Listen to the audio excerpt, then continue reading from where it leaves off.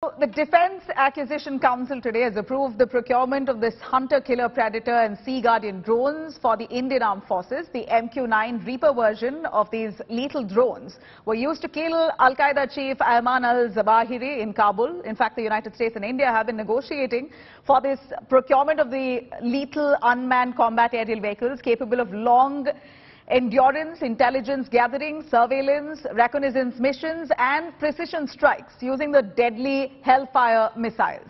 Cutting across to this report where we're going to break down for you the real capabilities of these drones that will soon be in India's arsenal.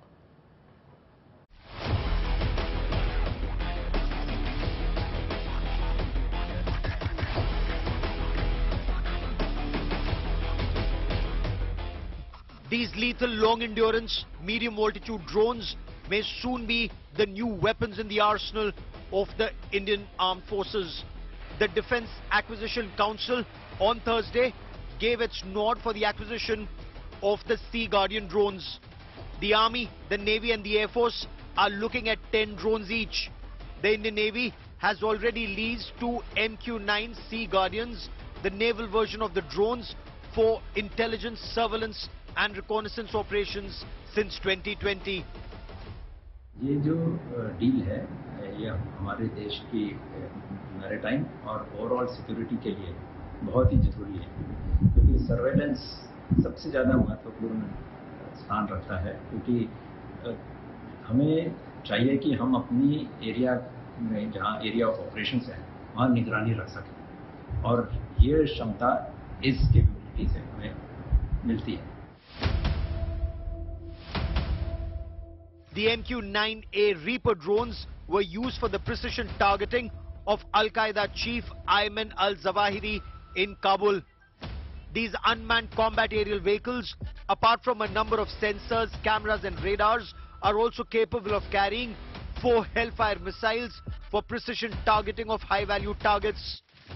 Both the Army and the Air Force are looking at these drones for high-risk operations to destroy strategic assets of the adversary without risking the lives of pilots. These hunter-killer drones can carry 4 Hellfire missiles. They're also capable of carrying 2 laser-guided bombs and 2 joint-action JDAMs.